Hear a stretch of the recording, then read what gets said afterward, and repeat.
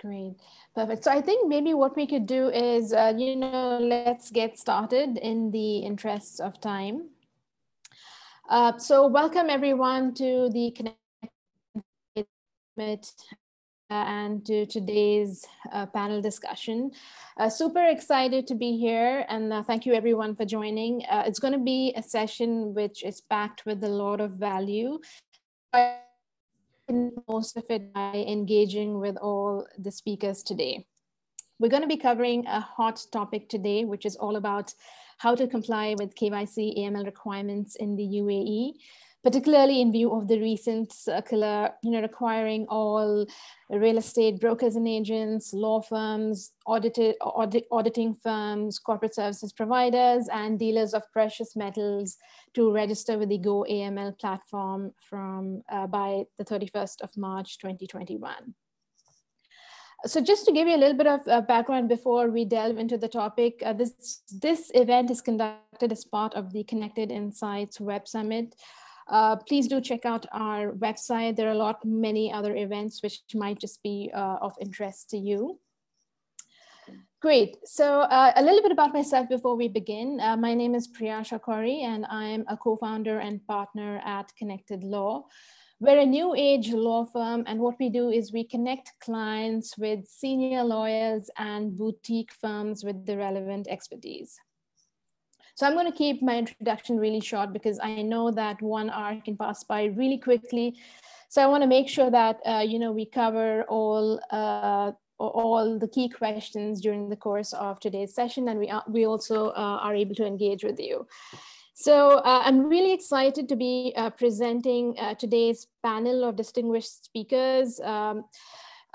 They're all experts in their field, so we're going to have a very insightful discussion. We have Deepak Bhavnani from Alia Consulting, Zaid Maniar from Crow UAE, Mariana from Bismosis, and Ahmad from Al Nagar and Partners. So maybe what we could do is we could do a quick round of introduction from all the panelists, because I'm really bad at introductions, and I'm sure we'd love to hear better from the panelists themselves. So maybe we could start with Mariana. Ladies first. Thank you very much for the introduction, Priyasha, and thank you, gentlemen, for accepting me to go first. Pleasure to be attending today's discussion. My name is Mariana Bulbuk. I am the CEO and managing partner of Bismosis Group. Today I represent Bismosis Business Services, a part of our group, which is a government affairs agency. We specialize in tailored business solutions through the relationship that we have developed in over a decade with the UAE authorities at federal and local levels in each Emirates. I personally am passionate about business and business to government relations since a young age, and have worked in a few European and the Middle Eastern government or business to government relations diplomatic environments. And Bismosis is actually that platform that connects the businesses to the UAE authorities, and not only worldwide through diplomatic missions to other markets, where we can assist with either special approvals, exemptions, modification of requirements, permits, licensing, and any other business and corporate services required for the clients that approach us at any level, from startups to multinationals. Thanks, Mariana. Thanks a lot. And maybe we can move on to Deepak. Sure. Hi, everyone. Good morning. Thank you for your time. My name is Deepak Bhavnani. I'm the CEO of Alia Consulting, which I founded 17 years ago in India.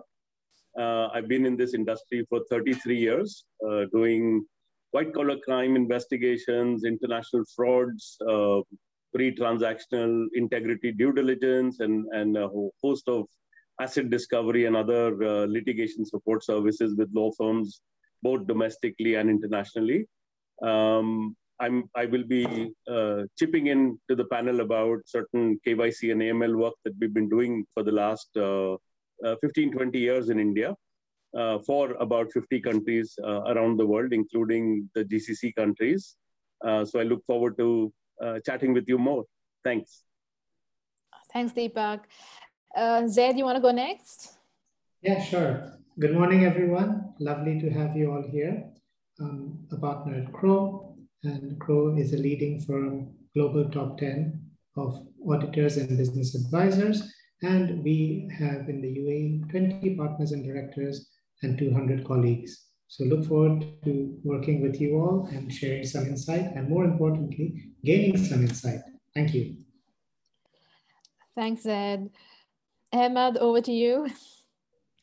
Yes, good morning, everybody. This is Ahmed Nagar. I'm the managing partner of Nagar & Partners. We are a very small, maybe smaller than everybody in the room, law firm. We have an office in Cairo, an office in Abu Dhabi, and another one in Dubai, specialized in legal consultancy, general.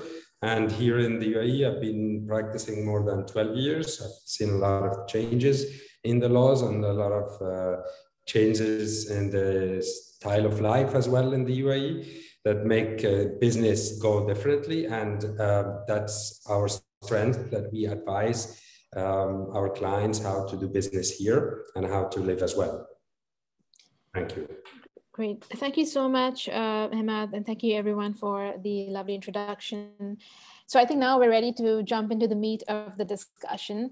Now, before we really delve into the details, I thought it would just be useful to start with the basics. And so maybe I have a question for Deepak in terms of, maybe if you could tell us a little bit about what really is KYC, AML, and you know, why is it not just for banks and financial institutions? Because traditionally, I've always associated AML, KYC with banks. Of course, lawyers were regulated. We also do have to conduct KYC, but you know, the breadth of KYC seems to have been increasing over the last few years.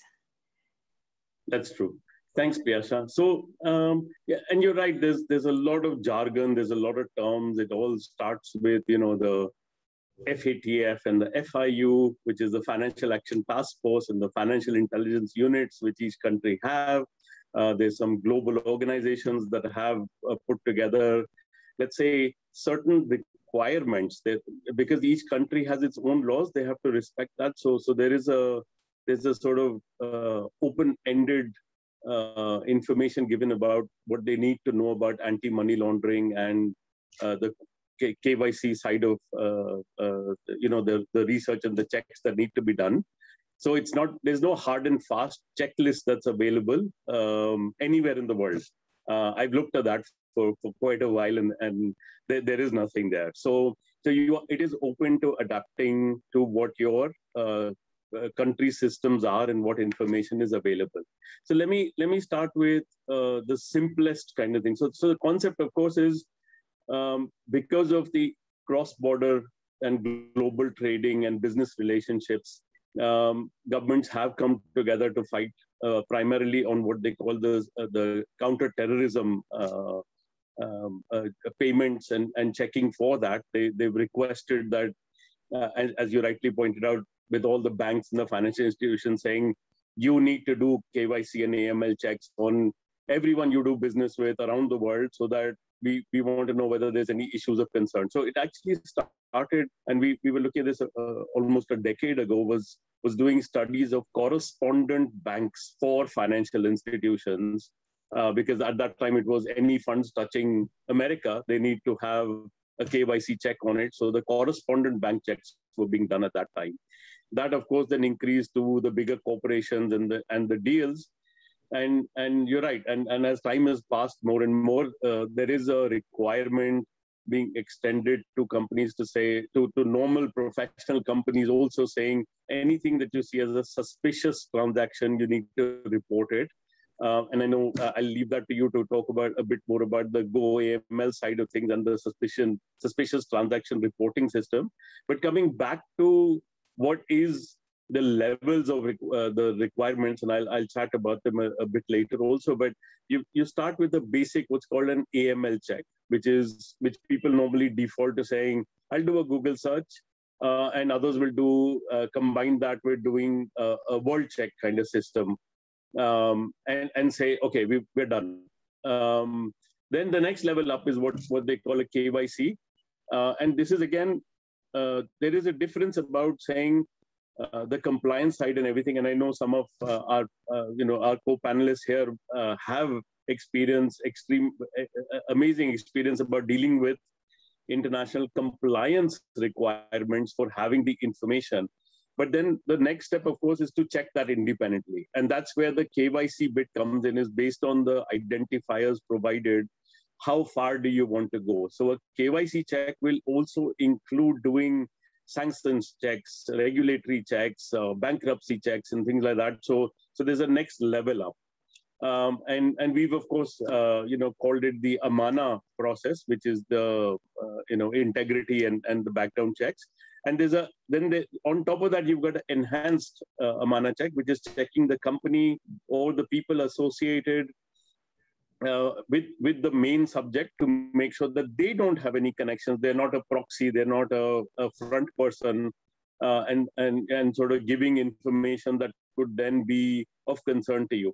Now, there are more and more levels, but we can talk about those separately. We'll stick to these today. But what I do want to say is that it's important to at least have some structure in place, because the reason for doing it is twofold. One is compliance, because you do need to respect the laws of your country and meet those requirements.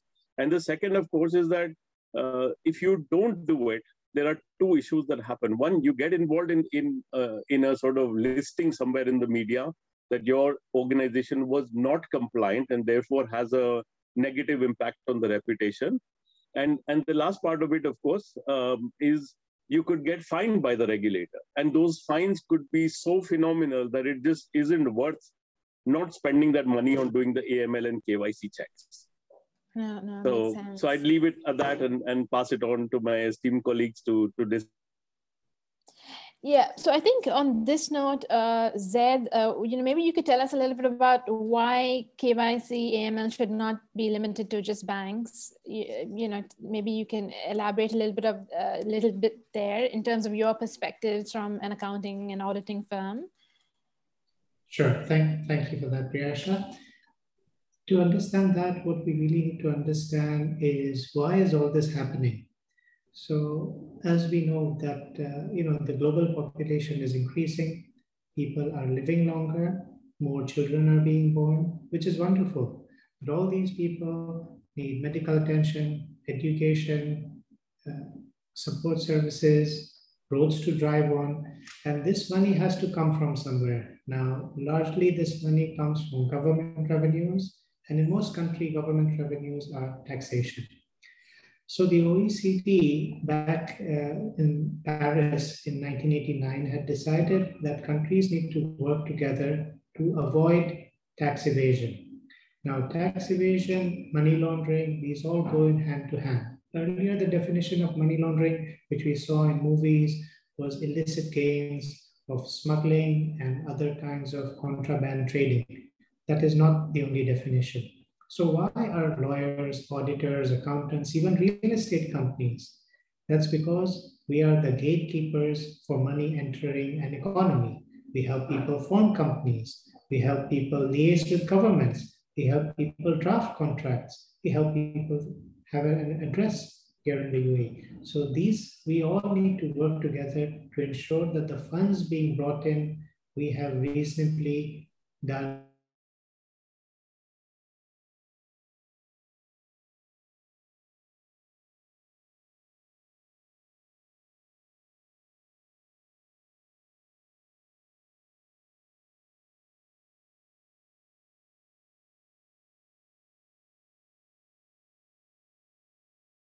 need to perform reasonable AML checks, which go beyond what my colleague Deepak said.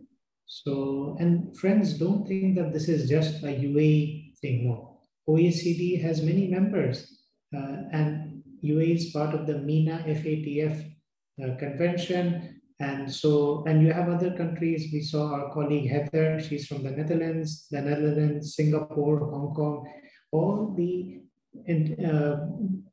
countries or business hubs where you have inflow of FDI, then these are the countries that ought to ramp up compliance. So it's a delight to see the UAE making strides. I hope that answered your question, Priyasha. No, I think that's very clear. I mean, just as you mentioned, we're the gatekeepers. to the UAE or to any country for that matter. So it's important that we make sure that the money that's coming in is clean money.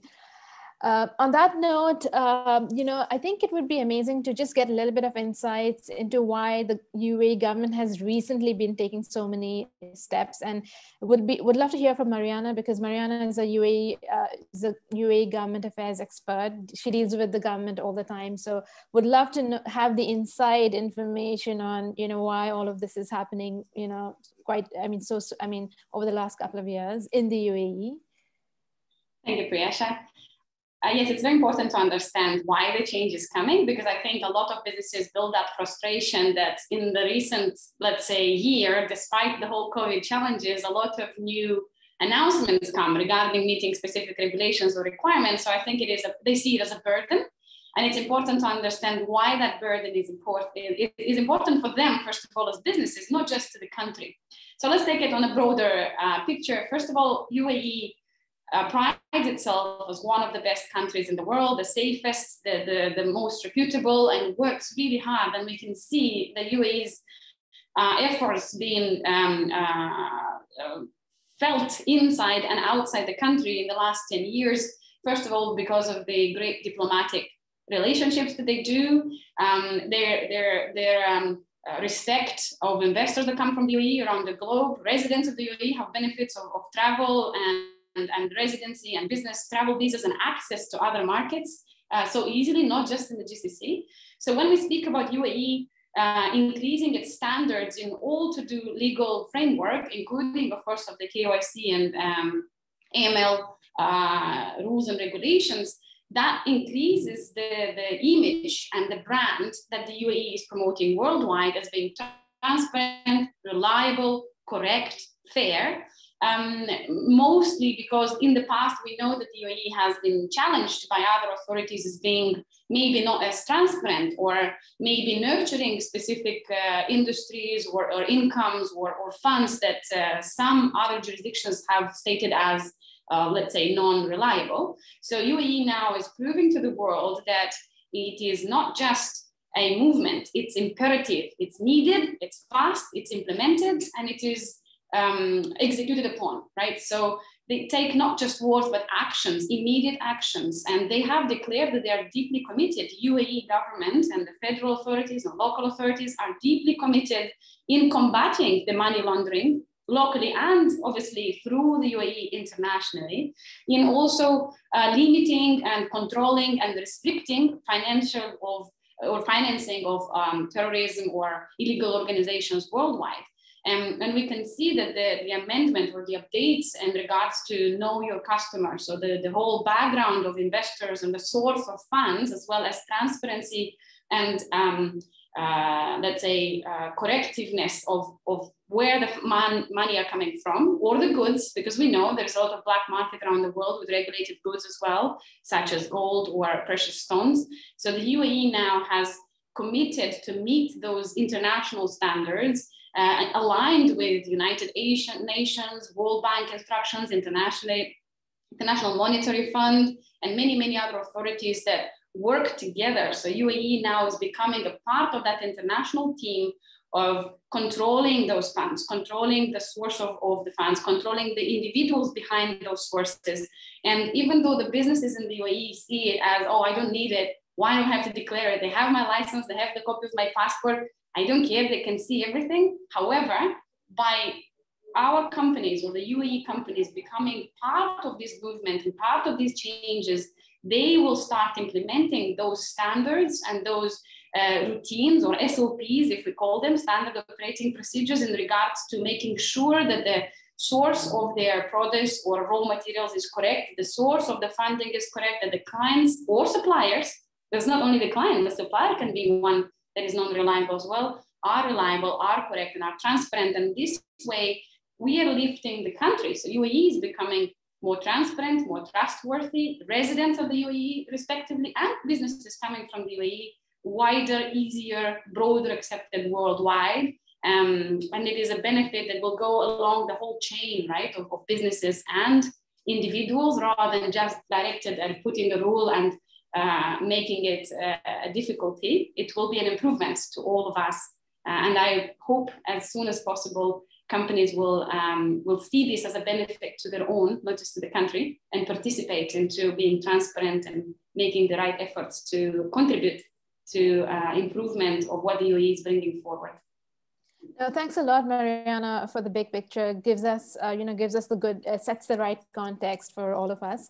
On this note, maybe, we'd love to hear from Ahmed on the nitty-gritties, because the last couple of years, the UAE has issued various regulations on AML and KYC.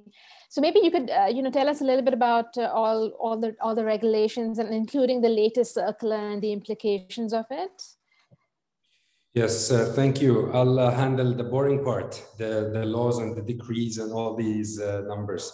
So I'll try to be very short, because then I give a little bit of a comment on these laws. So the UAE have issued a set of laws to combat financial terrorism and for anti-money laundering rules. So we look at the decree law number 20 of 2018, the cabinet resolution number 10 of 2019 regarding the anti-money laundering and combating financial terrorism, ministerial decree number 100 of 2020 for the ESR, the economic substance regulations.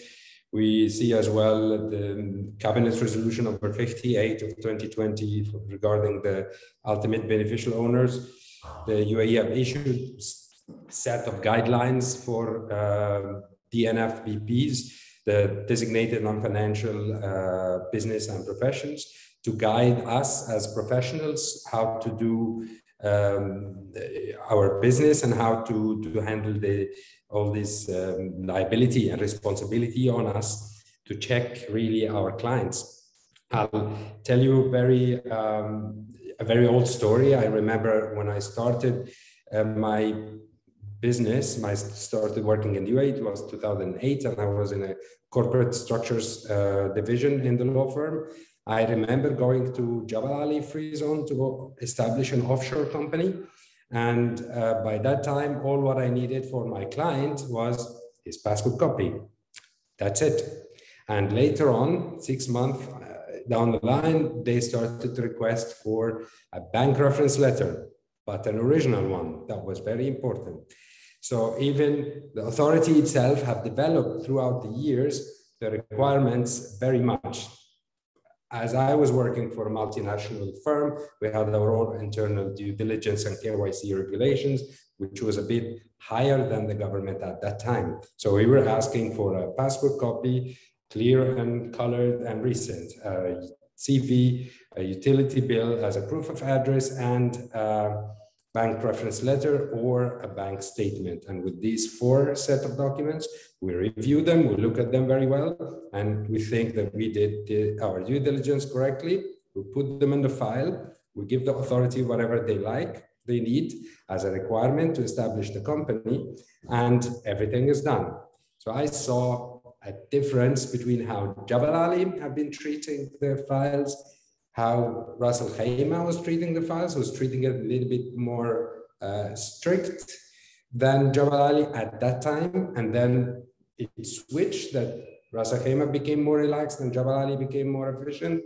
And then DIFC was like, whoa, the highest authority that is asking for a huge KYC and due diligence. And then you learn that it depends who is putting the rules at that time. So it was every independent free zone doing their own set of laws and set of regulations or requirements to do their own due diligence.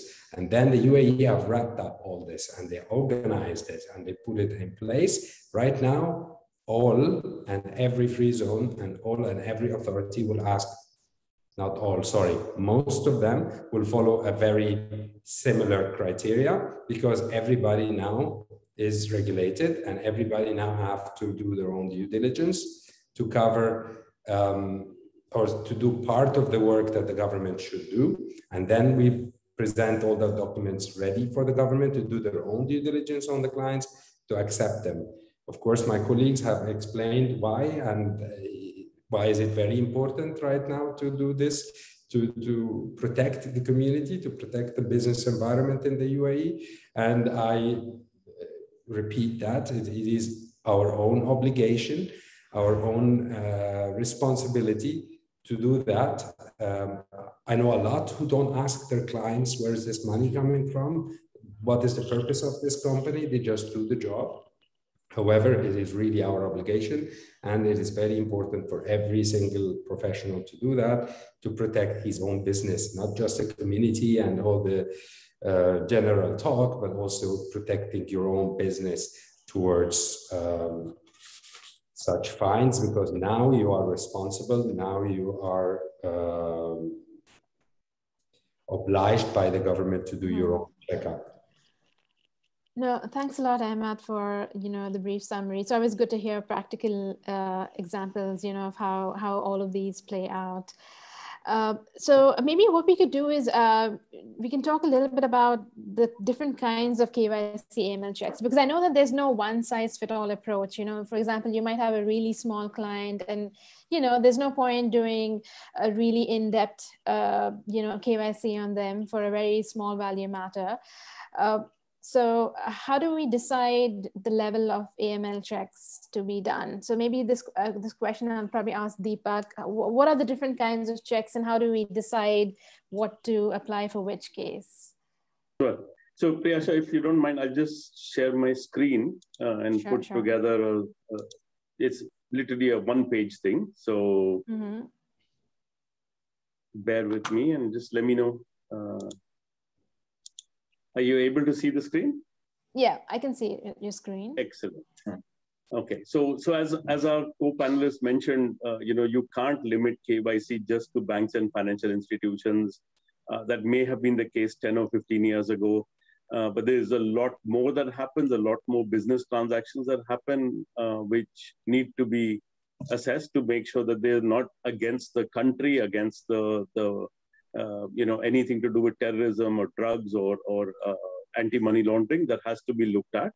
So I'll walk through the Amansa services and give you a sense of, from the work that we've been doing for the last 10, 15 years, it's kind of fallen into, let's say, these three basic buckets. There's a lot more when you talk about a full due diligence, and that probably needs a separate session.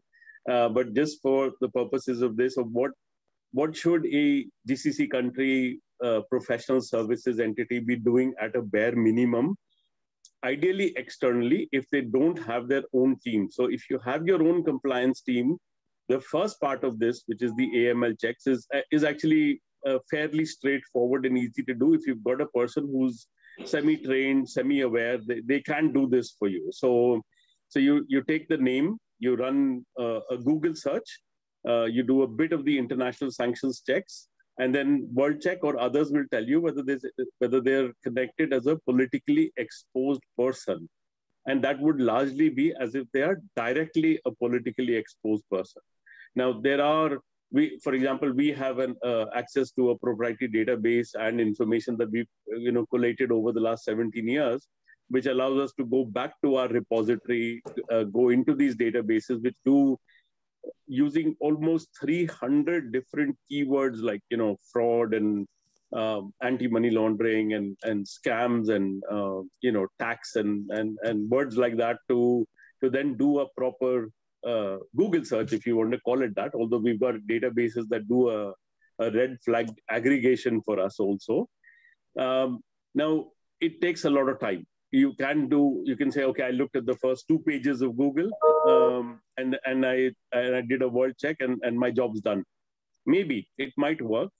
Is it a bare minimum that one should be doing? Absolutely. You can't get away from a search engine check plus at least one world check type database, which you can do on your own, or you can buy the database, you can build it up any way you want. Okay, so that's one, which is like the bare minimum. Now that may not be sufficient, as far as the regulators go, but it is something that you should do at least to know that you are not dealing with somebody who's very obviously politically connected or involved in an issue that could affect your reputation. So then comes the next level, which is the Amana checks. So it's you have been given information by that potential client or business associate or the person that as you as a professional services company are taking on board as a client. So doing the checks that I mentioned, plus doing a brief independent profiling is very important. Verifying their address to say, does it exist? Okay, you may have had that on a passport or on a corporate filing. But that could have changed. That may have been 5 years ago. That may be the registered office of an accounting firm or a company formation agency. Not enough. You need to say, where do they physically exist or are legally registered today? As opposed to the leads and the information you've got from the documents provided. Then you do need to look at them. If you're going to bring them on, you do want to know if they have the ability to pay you. So for that, doing a bankruptcy check, insolvency check is very important. And those are done in country. Anything to do with regulatory bodies from the stock exchanges to so obviously the US SEC filings are famous, but then you've got different government bodies and authorities that are compiling information, putting them out either in their own databases, but you may not necessarily get access to them during a standard Google search. Because just for the audience to know, my understanding is that there's probably 60 billion plus pages on the internet today. And Google search may cover maybe 18 to 20 billion only. So you're only checking 1/3 of the work that you need to do on average if you just do a Google search. So the next level comes is you have to go to specific places and do those checks. And that's what we do into a sort of Amana check, which is more of your a sort of formal KYC check, to call it that. And of course, you don't want to be dealing with somebody who's got a criminal past also. Now, so coming just to give you a top line on these two, I appreciate there are time constraints, there are budgetary constraints, there are, what is the value of this client? Why should I spend this time and effort in doing this kind of check? But you do need to do it for the reasons we've all mentioned earlier, is that you don't want your firm to be in a naming shaming situation where there's a public list saying these guys have been dealing with the enemy, as it were. And that could affect your reputation, because if somebody then did the search on you as a business or as an individual, and they find you were involved in dealing with the wrong kind of people, they won't deal with you, they'll go to your competition. So for your own business growth, you need to do that, right? And yeah, but what about sorry to interrupt you, but what about for like small value matters, because a lot of times let's say there's a, freelancer who just wants to set up a company, what sort of a check do we do on such a person? Let's say they want to set up a really basic e-commerce company. The risk seems low. So what do we do in that case? Yeah, so again, as would happen is that if let's take an e-commerce company, they would be given some information from the person who wants to use their platform or engage with them. And I've actually seen payment providers or service providers in the US who are actually involved in a lot of fraudulent activity out of the US, for example. So you'd think, okay, here we're dealing with a well-known name or something, but they're actually connected in such a way that they're doing e-commerce fraud, and they've been looked at by the FDA in the US for non-compliance and selling products and services that are out of line. So the minimum requirement would still be to do an Amana check to validate, are you dealing with somebody who really does exist, or are they fly-by-night operators who just come, set up the business and make their money and leave, and you're left with dealing with that problem of your reputation being affected because somebody used your platform for a short period of time. No, I understand. Right? Yes, if I may add here, sure. It doesn't matter if the job is small or big. I mean, what stops a person who has big money in the background to come and tell you that he wants a small job for the beginning? right? I mean, the people who are in these channels of money laundering, we can't judge them, you know, by color, nationality, or the amount of investment. And it is our moral value above everything, despite, you know, making it scary. And yes, you can be linked to them. That is very dangerous, right? It's like, you know, you're contributing to assisting a crime, even if willingly or unwillingly, just but not taking any action. Okay, so if you do nothing, you have helped that person to bring or move or increase or damage a third party by bringing money laundering or irregular goods through the UAE or through you. So you've contributed to that crime. Now, as Deepak is explaining, Mr. Deepak is explaining, do at least a basic check. Nothing stops you to do a basic check. Spend 30 minutes, go through Google, translate it in the language of the country. If in English you have no research, no feedback, go Google Translate. Translate the name, translate the activity, translate the passport details, put it there, see if something comes in. But above everything, you need to have a procedure in place. Have an application form, right? Like the banks have it. At least if something really happens and you are dragged along to the situation, you have done your best at that or within your possibilities, and you have proof to it that the applicant or the client has completed a form under their liability, have declared that they are not part of money laundering, that they are sources or whatever, they're not involved in any crime. So at least you have done something. You have that portfolio of efforts to prove to the local authorities and to whoever approaches you later on for a comment by contributing to that, that you have done, at least at the surface, an effort of finding the information and you have gone with the client's declarations. Because when you apply for a visa, it's the same, right? I, at the end, sign that whatever I declare and documents I provide are not fake and it's my liability.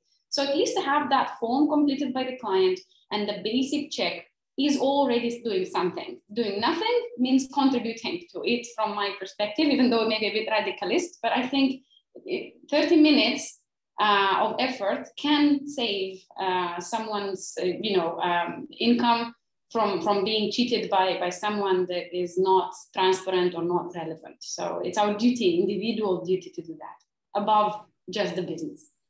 No, thanks, Mariana. Really insightful. I guess the takeaway is that no matter what the value is, we really need to do these checks. And I guess that's why the UAE has been taking, you know, all these stringent, sort of imposing all these stringent regulations on you know, these broad service providers. Zed, I think you have a comment there. I can see you raising your hands. Yes, I did. I just wanted to add to my colleagues, Mariana and Deepak. And, you know, those of us who are on the listening side, you really need to also think about, you know, not just placement. So this morning, what we have been talking about is placement of funds, somebody coming to form a company, somebody coming to settle in the UAE. That is the first point where they bring in maybe currency or denomination.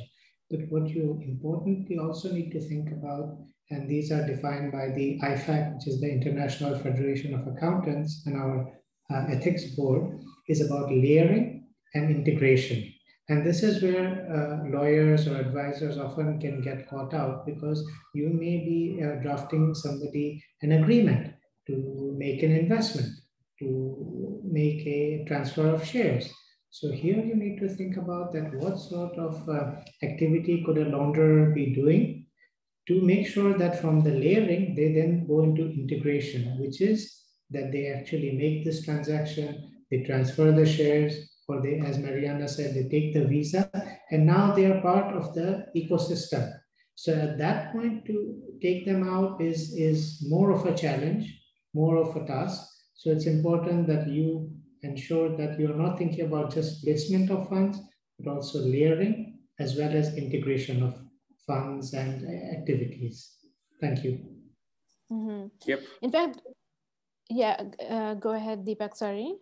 So I just wanted to add, you know, we've seen stories where, you know, we found a normal sort of employee KYC, if you want to call it that, or because they were in a sensitive role, we actually found that they had a criminal record in Hong Kong. And this was an employment issue in Hong Kong. We've looked at people who've come into, more into Laos, rather than Vietnam, it's Laos, set up businesses. But then we found that one of these individuals actually had a spine charge against them in the US. So we don't really know what to expect when we are doing work on an international or that tenure that the person's had abroad. I think that's very important to check, which is where that e-amana thing comes in, is where you widen the search because the relationship is getting bigger, and this is the basic AML check. Then go on to an amana as your relationship. So it's not like now I've connected with them, they've just come on board, let me just do a basic check and now I don't need to bother. So I think it's important to kind of keep the checks going as the relationship increases, more people are brought in to add to that relationship, or the numbers start increasing. It's important to do like a refresher check or a deeper check. So these three options, and just the last point on this is that we have used these options. I know one client that we worked with who's actually taken these reports, given them to the regulator and been able to say, look, you want to find me and you're saying, I have not done my KYC and due diligence checks. Here's a set of the reports and the effort we make every time. What more do you want us to do? What more do you think can be done under the bigger, broader rules and regulations? And we know for a fact that part of the work that we were doing with some international colleagues on this kind of effort, they were able to actually prove that they were doing what is reasonable and justifiable enough.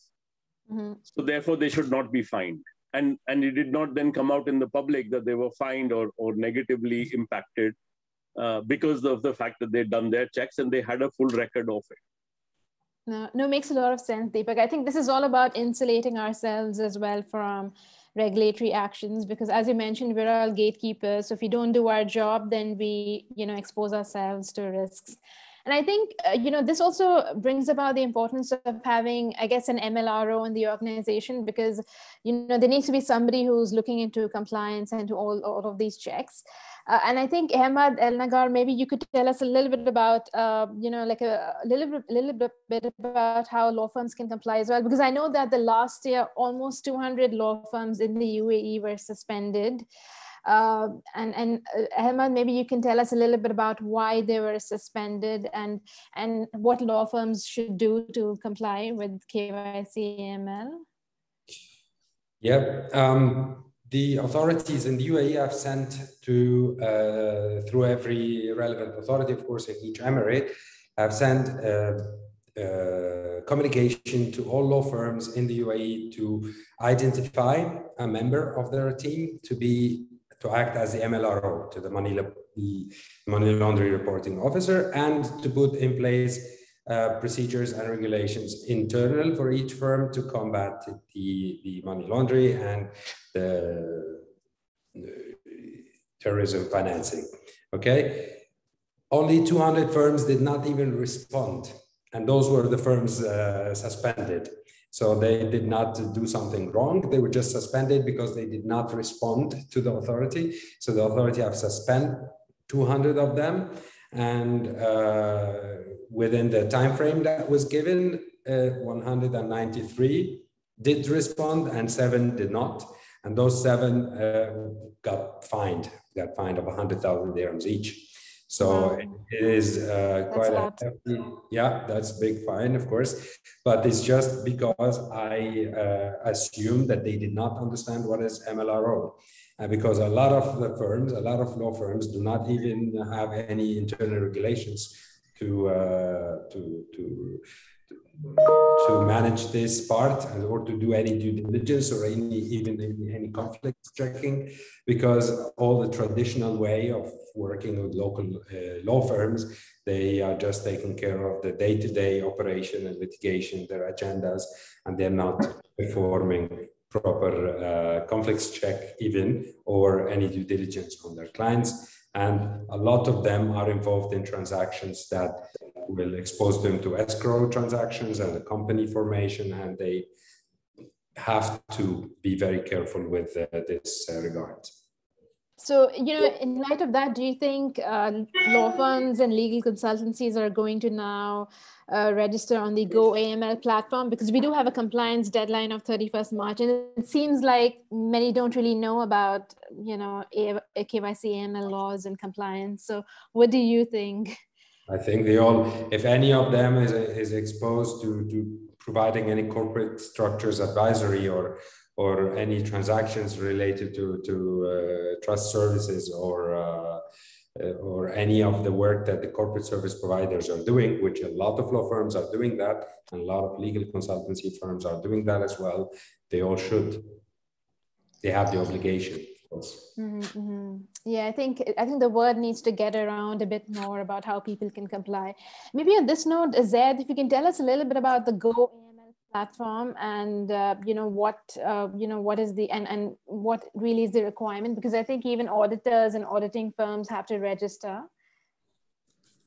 Yes, thank you, Priyasha. So basically, goAML is just the government's website where every entity first needs to get a clearance from the authority about who will be their MLRO. They will assess that person and they will ensure that, or they will at least verify if this person has the right capabilities, qualifications, and more importantly, authority. So simply by saying that, okay, my admin person who's also doing my airline tickets booking will also do my goAML, that may not be wholly appropriate. So this is very important, and it goes back to the earlier point about size and resources. So simply by saying that if you are a single practitioner, then I don't have the resources, then that's not acceptable. It has to be addressed. And of course, there is an opportunity here to work together with organizations, perhaps through or with connected, and then and Priyasha and their team, Varun, so that all this work of yours can be done efficiently and effectively. But friends, also remember the registration process is like any other process. It's fairly standard, mechanical in that you put in the information. But what is important is that you need to develop some healthy skepticism. And this goes back to what Deepak was saying, that when you do a search, what is driving your skepticism? Of course, at one end, you can think that every client of yours is suspicious, that you may be overdoing the work. And in some instances, you may think, no, none of my clients are suspicious. You may be not exercising enough skepticism. So it's very important that you develop a healthy professional skepticism and understand, of course, there will be instances, or you can reach out to me. We can go through examples about what instances trigger a suspicious activity, because the suspicion is not the same as what it used to be for money laundering. It's far more sophisticated, and in countries where there's a huge inflow of FDI, there is particularly greater requirement for a healthy dose of skepticism. So that's how goAML is going to be linking and working. Through that system, they will be contacting, as Brother Ahmed just clarified, that simply by not registering, they didn't do anything wrong, but they didn't even respond, you are sanctioned or you are fined. And the fines are hefty. Ahmed is practicing in ADGM, which is a very fast-growing and dynamic free zone financial market. So there the fines are very, very significant. So it's important, and these fines are not level-wise, that okay, it's only for the big fish or etc. It's whoever is doing the work. So please be mindful, but it's a great opportunity. I believe, I always like to conclude my remarks with something positive. The positive thing here is today, Dubai, Abu Dhabi, UAE is at the forefront of FDI. And having these opportunities means more work for us as consultants, as lawyers, as auditors. So it's a great time to be in this space. And of course, it goes back to my first opening remarks that it's helping government regulate the flow of money. It's helping them generate appropriate tax revenues in the appropriate jurisdiction. And that's all going back to you, your kids, your family in terms of healthcare, education, infrastructure. So thank you, friends, and thank you, Priyasha.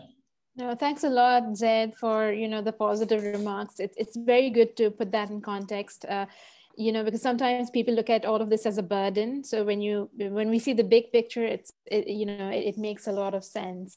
So Mariana, maybe you could tell us a little bit about, again, for corporate service providers, what are your remarks? Because I'm sure a lot of business consultancies don't really have any compliance framework in place.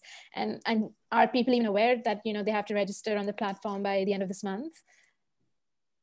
Indeed, yes.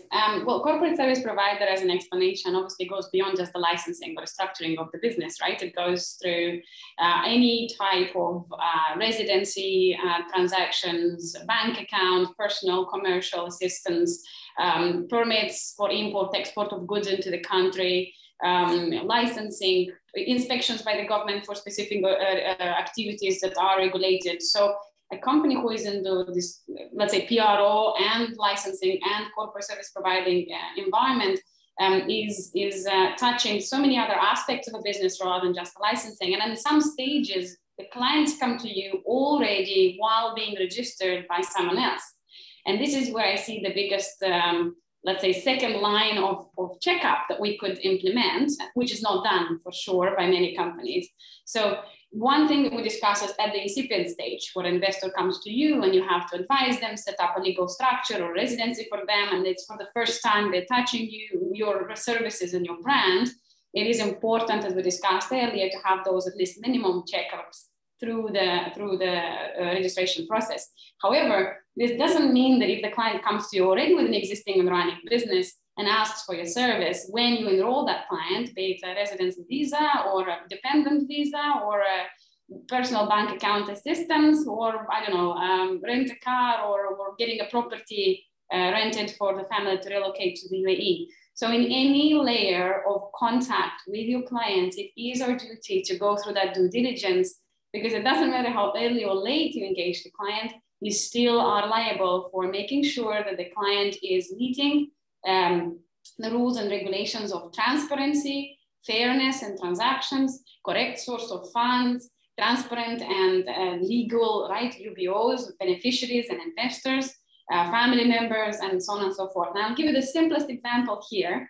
We had one of the clients that came to us that had a company for, I think, about 9 years in the UAE, and requested us to, it probably is similar to our colleague Mr. Deepak's example, requested us for assistance of one of the senior hired employees at the chief executive position, requested us to assist that person with the residency of himself and then family and then further bank account in the VIP services framework. So everything to be serviced without any disturbance to the employee that they're hiring. Obviously, we knew the company, we serviced the company in other aspects and the owners, but we did the due diligence of the employee as well. And while doing the due diligence, we have found out that the employee actually has changed its name. I'm not going to say he or she, 2 times in the past, and has been in worldwide search in European jurisdiction under one name, in Asian jurisdiction under a second name, and with a third name and a third passport was enrolling into the UAE. So, and that was a simple search online. And also the search online was triggered by the application form. It is, we have a standard that we inquire our engaged individuals to declare if they have owned, similar to visa again, right? Any other passports or any other name in the past. Female are most common to change names after marriage. However, in some instances, male applicants also have the name changed during the lifetime. And then the person did not declare that. However, we found online that the name has been changed. And that was the first trigger that we didn't feel comfortable about. We found out that in the application form, the person declares that the name has never been changed and no other citizenship owned. However, online, we have found, strangely, through social media platforms, Facebook and LinkedIn, the person did not think it through probably. we found that there was a similar person with similar pictures and similar details, however, with a duplicate personality and name. And then digging further in and inquiring abroad into the authorities, we have found more details about it. Should we have not done this, then obviously it was nothing complicated to get a residence visa for a person who already was accepted as a tourist, and everything was easy and straightforward. However, we would have been then again compliant, complicit, right, in English. So part of supporting exactly, complicit, exactly, to be a resident and then operate and actually have a very big decision-making, financial decision-making position into a company that was hiring that employee that had a doubtful integrity, right? So that's from the... that's a great example, Mariana. And I think this is something that a lot of corporate service providers would have to take a note of, because you just never know where you could be exposing yourself to risks. We have a little bit of time left, so I'm going to take a quick question from one of our attendees. And maybe this question I could probably ask Deepak. What are the risks relating to dealing with the PEPs? And maybe you could explain PEPs a little bit. Yeah. Sure. So that's a good question, Priyasha, because see, PEP, normally people just assume it's a senior government official, and that's not actually what it is. So it says politically exposed as opposed to politician, right? And this goes back to 30 years ago, 40 years ago, when they were talking about people coming in with suitcases into Switzerland and opening bank accounts and keeping the money there. So we've got a whole host of historical stories. But having said that, anybody that's a bureaucrat in the country, a part of the civil services, in the senior management of a government undertaking, would all come under the category of a politically exposed person. So the important thing is, one, the basic check would just tell you whether they are politically exposed or not. But then the levels up are where you come to know whether they are just part of the government machinery of that country, or is there something more to them? And that's where you are able to then figure out whether there is a negative impact. Obviously, dealing with a civil servant, a bureaucrat, a politician is not a bad thing. It's whether they are doing something that is not in the best interest of their own country, that could then you could be seen as complicit in supporting them internationally in something that they're doing negatively in country. So the risk, so there's normal sort of business associations, and then there is a potential for concern where the person or the country is known for smuggling or money laundering or having been given government aid from the bigger sovereign agencies. And then there's still not enough growth and issues and scandals that have kept coming up. So I think that's where the importance comes, is you need to do that extra check if you know that they are a PEP, to understand whether that's potentially negative or not. So it's a layered first flag. Are they politically exposed or not? If they're not, fine. If they are, you need to do more. I think that's where the flagging comes up as an important aspect to check. Yeah, and I think Ahmad, you just raised your hand. Anything to add there? Yeah, I wanted to add a few things, but then Deepak have covered them, because I wanted to say that, for example, even the families of politically exposed persons, like a son or a wife or a daughter, will be exposed as well and will be mentioned. I mean, you have to do enhanced due diligence on the same people as well. I personally handle a few PEPs within my company as providing them with service. So as long as the enhanced due diligence is accessible and is done in the right way, banks, authorities, and everybody accept these kind of clients, there's absolutely no problem to deal with them. It's actually a very good thing when you deal with someone who was an ex-minister or ex-president of this country. It's just that the source of funds have to be studied very well from your side, and you have to make sure that he is not doing anything wrong, as just the back said. So this is something I wanted to say in the middle of the conversation, but he did complete it already. So got it, perfect. So just a quick roundup before we conclude the webinar. Are there any other questions from the attendees? I'm conscious, that we've crossed the time, and I'm sure, everyone, you'd probably have other appointments in the morning. So any other questions to cover before we conclude?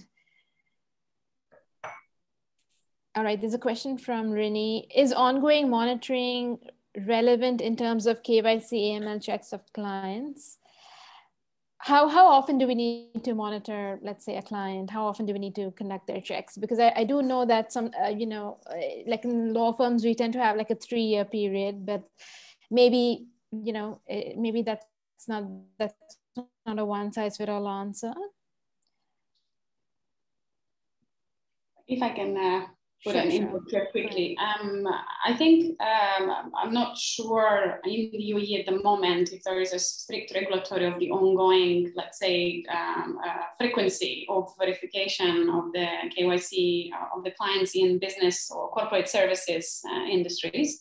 Banking and legal industries are a bit more regulated because obviously they are seen as high risk into that regard. However, usually, if the proper research and in-depth research is done at the beginning and we have the full transparency, my personal recommendation would be that if you have a contractual of service engagement that is renewable, let's say on 12 months, every 12 months you have to renew that retainer or that long-term agreement, then do that at least a mini due diligence check every time you have that renewal period coming across. Or if you have an ongoing automatic contract, in order to protect ourselves and to make sure that we are still in line with the standards and regulations, then every 12 months, a general, superficial at least, background check should be executed by the companies upon individuals and corporations. And probably an in-depth check, what Mr. Deepak was well explaining earlier, where we go already into the bankruptcy and financial issues and criminal issues, every 2 to 3 years would be a reasonable period, because obviously nobody does financial or bankruptcy in 12 days or in a month or two. It takes time to reach out to that decision, and then it takes time to authorities in that jurisdiction to declare or to publicly share that information. So an in-depth search maybe systematically or every 2 or 3 years would be required. Depends on the industry or the type of the client or the size of the client.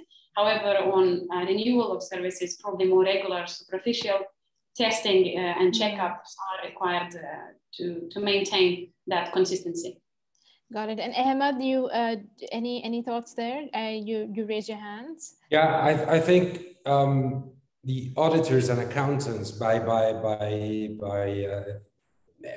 just doing their business, they will have always access to regular information. So, for example, who are the professions who have to register to goAML, for example, are the accountants, auditors, real estate, and businesses trading in precious metals and stones, and corporate service providers. We as corporate service providers, as lawyers, we get involved in every transaction. So if there is an acquisition for another company, opening a new account, or any kind of legal document that goes because they're buying properties or selling properties, doing something, we get involved. We see the transactions happening. So this is without even periodically checking and opening the files of the client and check if they are doing everything correct or not. We get involved. So by receiving these inquiries, we have to check it, as well as the accountants and auditors, because they automatically see the annual records of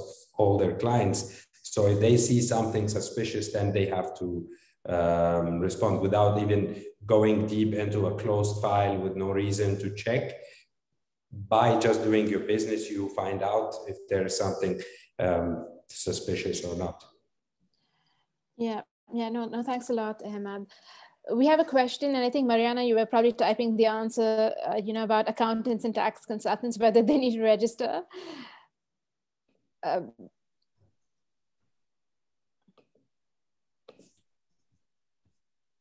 Okay, I think you're on mute. But I guess the answer yes. is... So in the Ministry of Economy, we have clearly stated the category of auditors and accountants as a required industry to register. However, when we speak about the activities in the UAE, this is where the confusion comes. We have the activity accounting and bookkeeping, which is non-regulated activity, and then we have tax consultants, VAT consultants, and auditors, which is regulated activities. As per my humble understanding, the tax and VAT consultants activities, as well as auditors, are the activities that are required to register, and then just bookkeeping or data entry, as soon as you're not advising the client and you're not handling the funds or transactions on behalf of the third parties, you're not seen as that category. However, the registration is free of charge. And at the moment, if we don't have clear clarity of separation of those two activities, my personal recommendation is go ahead, complete the form, submit it, and have it, declared, so then we don't have this later as a reason to be penalized. It's quick. It takes about a couple of minutes to register and upload the needed copies of documents, and it's quite simple. So then why not do it? Yeah. And Zed, I'm sure you have some insights there. Yes, thanks. It was just to add to what my colleague Mariana said, that it's very important at this point that you are able to demonstrate the separation of practice. And oftentimes accountants in this region may also offer other services, such as maybe company formation or those like. So you very quickly may be transgressing into the territory of corporate service providers or consultants. So it's very important that we're able to demonstrate either this Chinese wall, which may not often be the case here. Then it's, as Mariana said, very important that you register and in the right way. So yeah, it's just adding to that point. But yes, it is essential, whether you're accountants or your profession, because the service lines can be very quickly vague. Mm-hmm. No, thanks, Zed. So we'll take one last question before we close the webinar, and I'll pose this question to Deepak. This is a question from Rajita. What needs to be kept in mind, particularly for banks during EDD? Okay. See, the enhanced due diligence comes in. Let's say you're doing it when you're onboarding a client, and that does become important if the exposure of the bank is much higher. So it's beyond the financials is what we're talking about when we do the EDD, because you've got listed companies, private companies, there's enough regulation and systems in each country to say, you've got to meet these standards of your filings. But then it's about all the sort of softer aspects of the relationship of, what other promoter businesses are there? Are they connected are those businesses or family businesses connected to politicians or people, unsavory characters, let's say. So doing that extra step is very important to look at what other nefarious connections the key individuals might have. Then you're also looking at the business as a whole. And for example, in India, there's the Kamath Committee and others who've been recommending certain ongoing due diligence. So which is why I said in the beginning, you do a certain amount, and then you have to do the regular monitoring. Now, there is beyond, in a nutshell, what the government is recommending is if a bank is dependent on 50% of its balance sheet is dependent on 10 clients, those 10 clients need to be validated, verified, and looked at more regularly in more detail to make sure that there's no more significant defaults or negative reputation on the organization.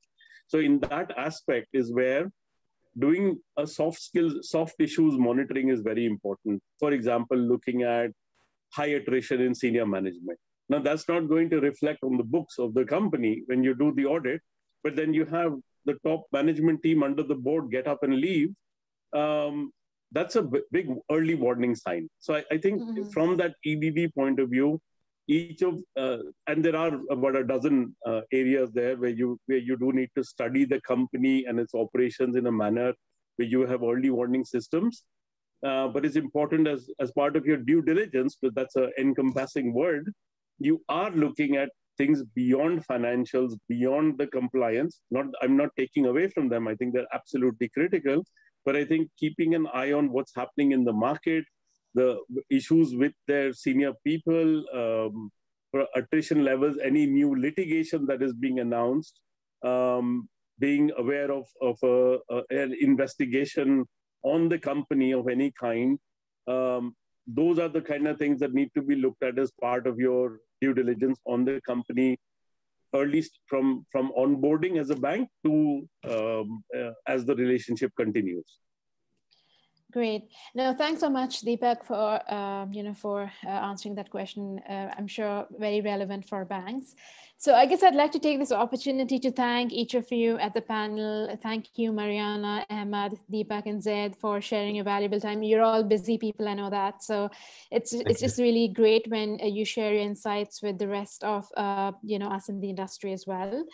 I'd also like to thank all of you attendees for participating in today's webinar. I hope you've learned, I hope you found a lot of interesting insights today. So yeah, I look forward to engaging with all of you in the future. Feel free to get in touch with each of the panelists if you want to discuss this further. We're going to continue having events for the Connected Insights. So, would love to, like I said, interact with all of you again in the future. Thank you and have an amazing rest of the day. Thank you, everyone. Thank you, Priyasha. And thank you, everybody, for joining. Thank you. Thanks, everybody. See you. Bye. Yeah. Thank you. Thank you. Thank you, my fellow speakers and all the attendees. Best wishes.